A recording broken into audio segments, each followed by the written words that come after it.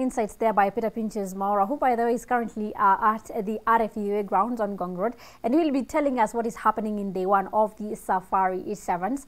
And after that, I'll be talking to Michael Giduka, who is currently on set here with us. We'll be discussing a raft of issues that are happening. But I hear it's raining cat and dogs where Peter Pinches Maura is at. But let's just see it for ourselves. Good afternoon, Peter Pinches Maura. I hope you're doing very well and you are warm this afternoon.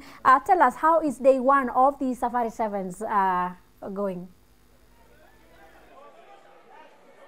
Well, a very good afternoon, Florence, coming to you live from the RFUA grounds, where currently the 23rd edition of the Safari 7 is ongoing, an exemption of competition. This particular one so different for the last 2 years. If you just look at, actually not the biggest turnout as expected, but if you look at the teams that are participating currently, the world-class team, we have teams from the World Series side, the likes of Spain, the likes of South Africa, and even our neighbors Uganda, as well as Russia, who has been able to field 2 teams. And I'm currently underway is KCB, the National 7 Circuit champion, taking on Zimbabwe. It's an exemptional match.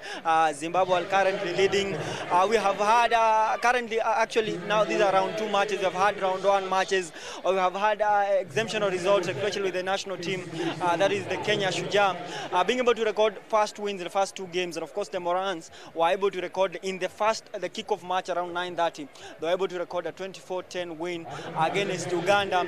But later they lost against South Africa, who are seeded first with a margin of just 5 points. So the level of the competition is an exemption one. Maybe, Florence, just a quick recap on some of the results that have happened, or rather some of the matches that have already happened. In round 1, Uganda lost the first match against Kenya Moran, that is 24-10. And then South Africa, who have been seeded first, and they have not just a South African team, they have the best squad coming to Nairobi, with the likes of Cecil Africa gracing this particular competition. They were able to record a 61-0 win against Burundi before the third match that ended 19-19, that is Western Province, against Zastava from Russia.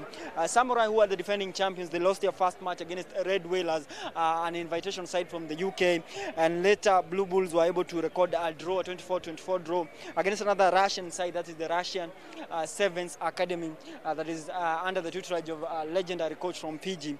Shujaas, the Kenya main team, or rather you can call it the Kenya A team, were able to record a 31-0 win against Zambia. That is a Pool C encounter, before Zimbabwe were humbled to a 24-0 by 70s. Another invitation side from France, and later we saw the National Sevens Circuit champion KCB.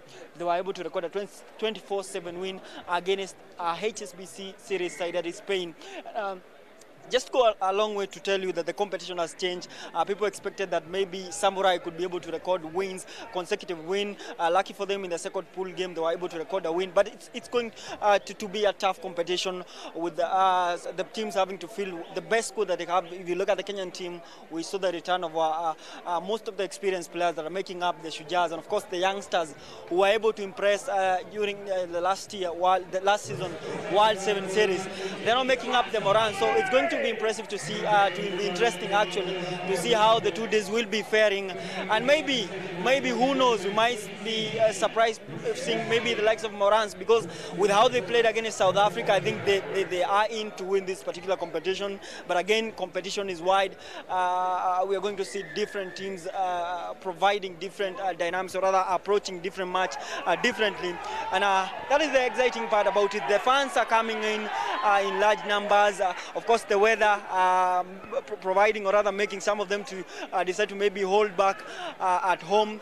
But I'm advising anyone who is probably at home and wants to make his way to the RFUA, make sure that you have a raincoat and a gumboot, because the weather here is a bit rainy, and even the clouds are hanging, and you can see that maybe by the time we have the last match around 5 p.m. The weather will be different, Florence. But for now, this is what we have from the RFUA grounds. Once we have any update, we'll make sure that we give you the best from the RFUA ground. Back to Florence in studio.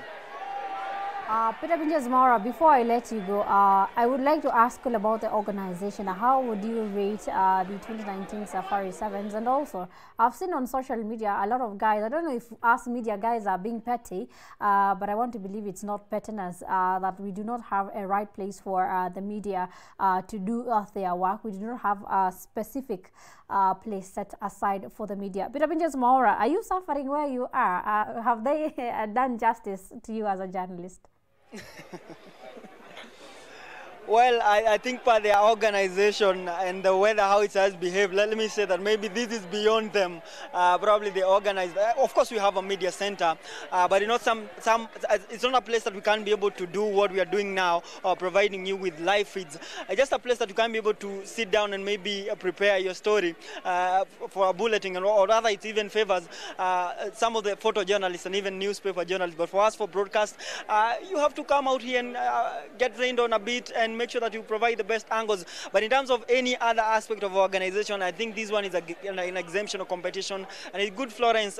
You talked about how the Safari 7 for years have been one of the well-organized team sports in the country. But and now it's good to see rugby coming back to its glory days in terms of the organization. If the fans are coming back to the stadium, and I'm just hoping that even for tomorrow, we can be able to see a larger number of fans coming to this particular stadium. Remember again, rugby is also attracting different sponsors now. Remember, for a very long time, we have been suffering with some of them shying away because of different wrangles in the union, as well as mismanagement of funds from different quarters. And for very long, for several years, rugby has been suffering. Especially, you remember, they were able to secure a large sponsorship deal, or rather big sponsorship deal from one of the leading betting firms that has since exited the market. And once they exited, or rather they terminated their contract with rugby, then we saw rugby going back to a standard that we are not used to. And it's good to see companies coming back and investing. You could see the stadium is branded. That just tells you that we have a lot of money being channeled into this particular tournament. And remember again, Florence, it's good for this particular competition to have the level of competition with the likes of Cecil Africa having to grace this competition and playing against our Kenyan side. It's good to get. It will help us to gauge ourselves because in November we are supposed to head to South Africa for the Olympic qualifier, and with the ladies having secured that ticket to the Olympics in Tokyo, it will also be nice to see the men's team also secure a ticket to the Olympics for the second consecutive time.